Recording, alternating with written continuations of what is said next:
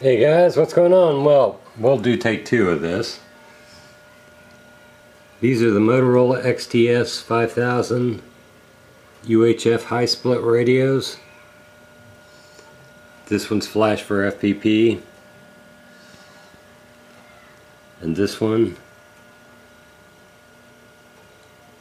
is flash for trunking, 9600 baud. Both of the flashes are fully loaded, absolutely correct. All the tuning values on these, they have the latest firmware. They've got brand new housings on them. I just spent $630 on new housings for these. Well, actually $630 for new housings. These housings don't come cheap, by the way. But if you want a flawless radio, it costs money.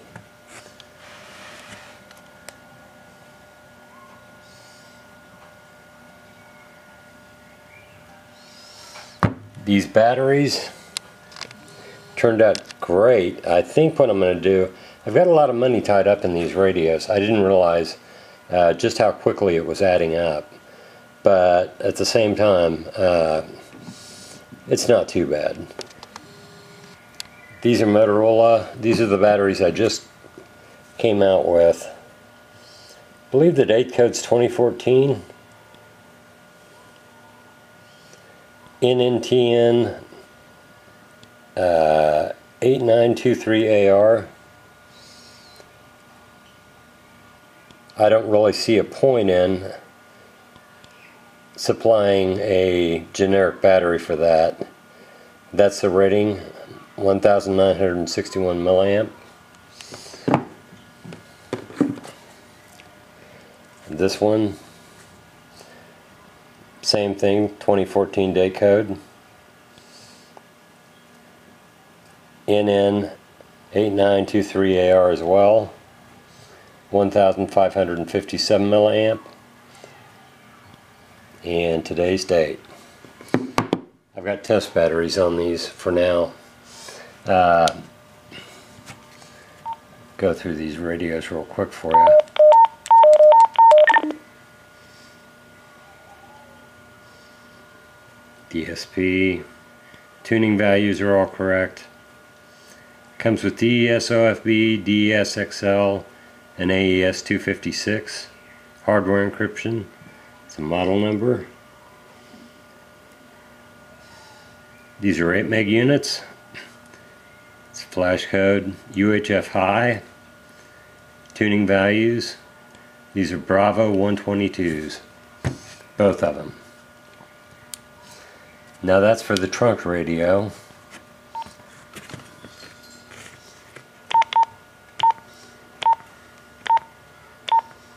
I've installed new Motorola, got them from Motorola. They're CMOS batteries on the back of the main board, and I've installed brand new ones on both radios. No seller on eBay I have seen will go that far, but I went ahead and did that for you, for whoever the buyer is. Price is yet to be determined on these. I'm trying to put a package together. This is the FPP. Again, latest firmware. Secure hardware module with the latest firmware as well. Tri-Encryption. Model number. 8 megs, here's a flash code. UHF high. R010913 and Bravo 122. These are both absolutely perfect radios. They need nothing. They're both intrinsically safe. They've been bench tested. Serial numbers have been checked through NCIC and are clean and clear. They have legitimate back tags. All the filters are absolutely mint. on the back. There are no excuses with these radios. UHF highs I don't get in very often, and when I do I tend to pull out all the stops because these are very good radios. They come at a cost, but at the same time they're worth it. I'm not that crazy about 2500 radios. I don't like the build quality of them, and a lot of them seem to be used by correctional facilities, and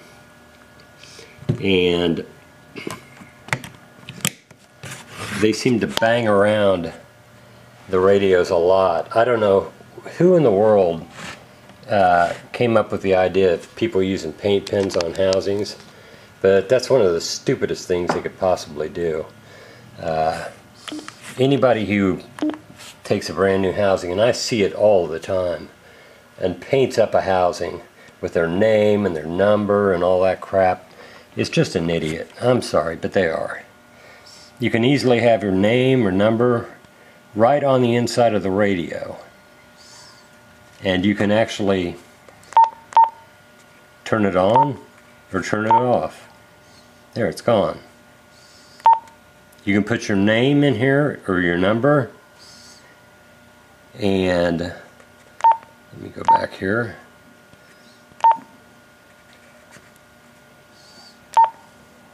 There, it's back, and it's on the inside of the radio. So I mean, not only that, you've got the option of UVID, and I can actually do that at an added cost to the inside of the housing. You know, if you're gonna take a pen or engrave, you know, some cheap engraving tool, take a cheap engraving tool, you know, to a perfectly good radio, all they're gonna do is just grind it right off. It's just one of those things, and I see that all the time. Please don't do that to your radios. You're just fucking them up and making them look silly, and making yourself look silly in the process. If people want your radio, they're going to take it, they're going to grind off the serial number, they're going to pull that back tag off, and they're going to probably sell it on eBay for $100. Say they didn't know where it came from. It's one of those kind of things. So, you know, I mean, there are smart ways to identify your radios, and engraving is just one of the stupidest things that I've seen.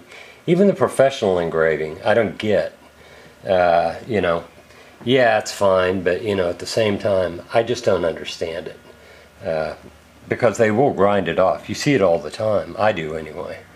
But yeah, these are all programmed up to talk to each other. They work fine. Let's see if we get any feedback. Check. Ah, shit. Sorry, guys. I'm just too close. Check. Turn it up a bit. Check. Ah, man, I'm sorry about your speakers. Turn your speakers down. I can't get far enough away from this. Check. Ah, shit.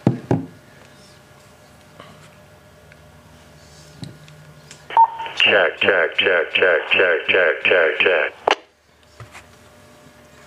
Then I put them in digital mode. Check.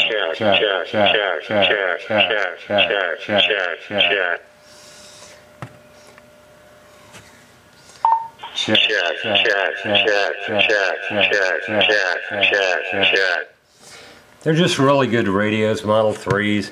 FPP, if you have a telephone interconnect on your system, you can actually use your radio as a telephone. FPP gives you a little more options.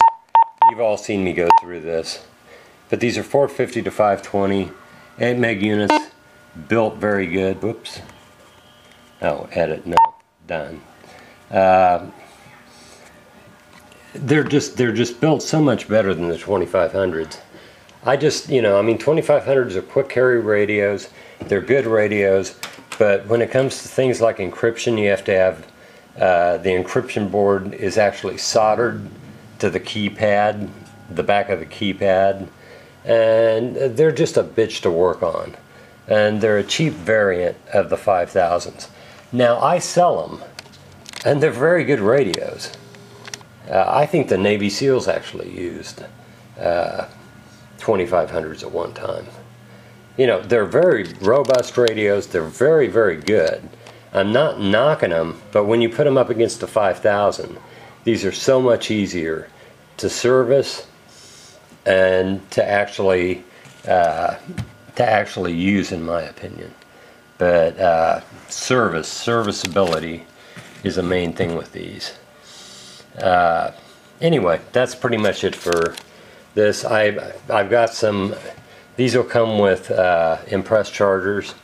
Latest firmware on the Impres Chargers are 3.11 versions. I've got 3.90, so I need to upgrade to 3.11s. It kind of caught me off guard, but I'm going to be doing that. Also, I've got either Jedi mics, or I've got the PMMN4051As, which have Windport Technology in them, and they've actually got the 3.5mm earphone jack on the mic head. Jedi mics don't have that. So I'll probably put together a package for each of these radios. They'll come with an Impres Charger. Everything firmware will be the latest on them, and I've never had a radio from the U.S. Forestry Service, the highway patrols across the United States, fire departments, police departments, EMS, sheriff's offices. I've never had one not make it on to a public safety system. And they put these radios through a stringent vetting process. Everything must be correct before they put those in the hands of officers who go out in the field, and they have them on a system. So if you want it done right, it's going to cost money. It's just as simple as that. I've got a lot of money tied up in these radios. Nothing comes cheap, but good radios will last you, and these radios will last you a long time.